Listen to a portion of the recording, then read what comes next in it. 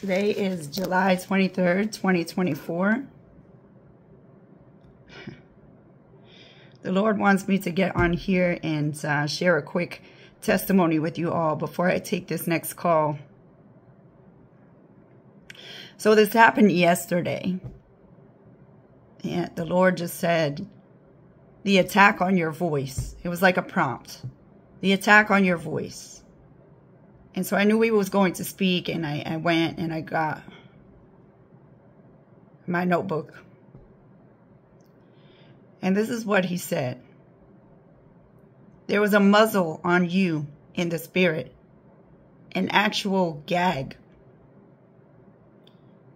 He reminded me of these words I used to say as a kid when I thought something was gross or nasty or disgusting. He said, you used to say, gag me with a spoon. When you were a child of wrath, all you did was condemn my people, telling them to go to hell and drop dead. Your words brought death everywhere you spoke them. You cursed many people with the voice I gave you. You were slanderous. Your speech was hateful.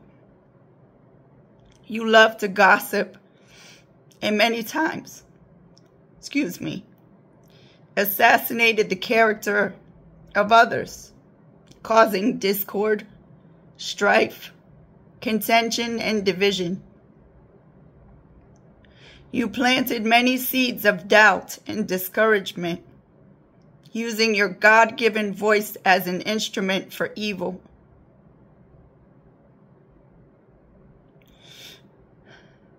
Your words were full of bitterness and motivated by jealousy and envy. So I allowed Satan to distort your voice and rob you of your authenticity. This brought you much torment. You got tired of explaining to yourself when people asked why you talked that way. You became a chameleon that would blend into whatever environment you were in. The devil used this to his advantage.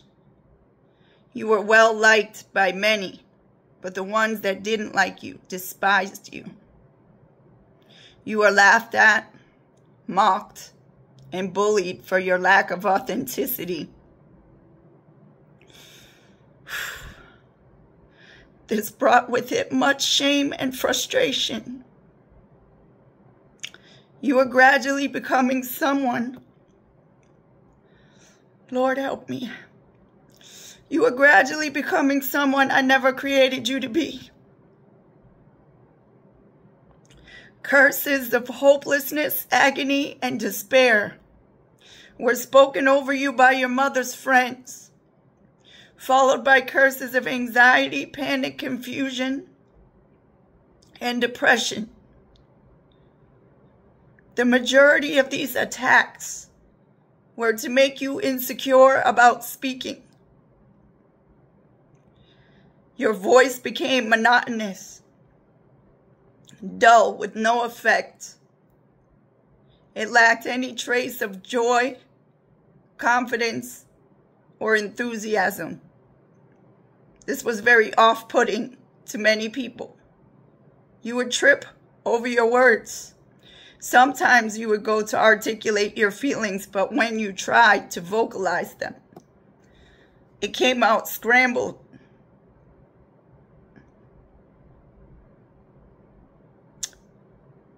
Praise God.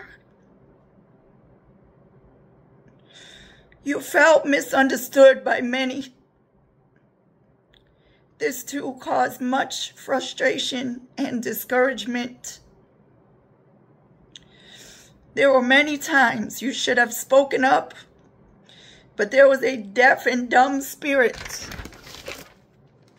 that would silence your voice and restrain your speech. This was from countless times of being told to shut up. Later on, a sort of impediment that would at times cause slurring in your speech showed up. You had trouble enunciating your words or speaking them clearly. Many times people would tell you to repeat yourself because they didn't understand you. This caused much discouragement and agitation, making you increasingly impatient. A spirit of terror gained access to you through domestic violence. When it manifested, your voice would shake. This would happen anytime you were put on the spot, had to speak in front of an audience or group. This is where you developed a fear of public speaking. This is where you stop raising your hand in class or offering any feedback when class opened up for discussion. You recoiled. You retreated. Shame caused you to become withdrawn. Isolated. You felt alone. This caused extreme sadness and sorrow. You realized one day that your confidence would skyrocket whenever you drank or did drugs, and you liked how that felt when you were under the influence or in an altered state where people thought of you no longer mattered. You didn't care. You used your words to entice and seduce people into sinning. You became cunning and devious. You enjoyed the drama it caused. You reveled in it. You laughed at other people's misfortune and even became a bully using your words. You wanted others to hurt like you hurt. There were times they would attack your breathing and your throat would close temporarily or you would almost choke. I wouldn't let them kill you, but I did allow them to muzzle you. But oh, how you have changed. Your words have become gracious. Praise the Lord. Seasoned with salt. They are filled with compassion and love for my people. Glory be to God. They are filled with gentleness and understanding. They bring edification and encouragement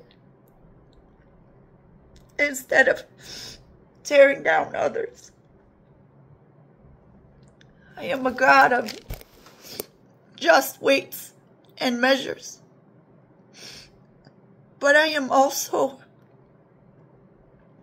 a merciful God, a broken spirit and a contrite heart I will not despise. You have cried out to me many times, asking me to restore your voice. And my response was that my grace is sufficient.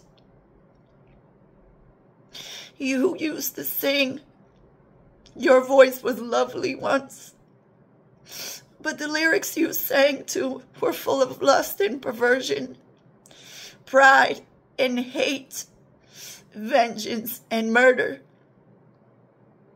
Now you will sing for my glory. You will praise me all across the world. Such a lovely sound will come from you, Angela. It will astonish the hearers who heard you sing in the past after your voice was attacked.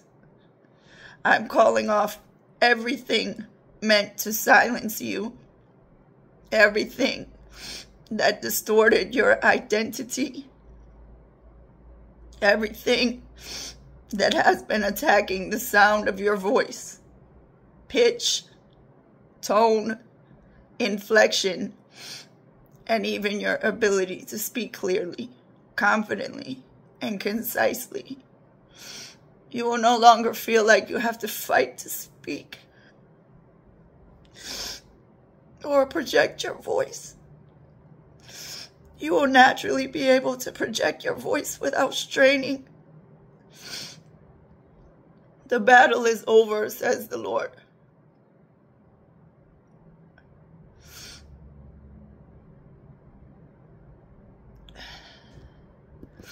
I went through massive deliverance for this yesterday, renouncing a lot of things that he mentioned here, and just apologizing to Jesus. Just saying, I'm sorry, God, for the rotten person I used to be, and thanking him that I'll never be her again.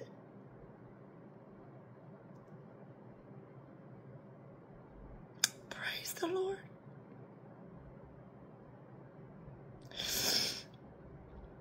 This is not complete, the deliverance. He wanted me to tell everyone that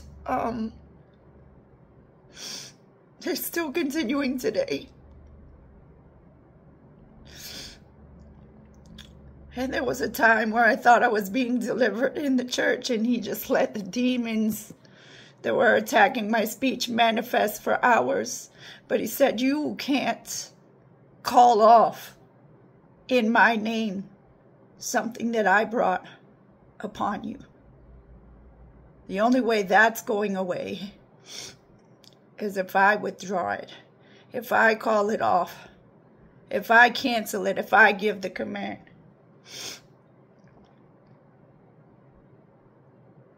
I'm thankful that this battle is finally over.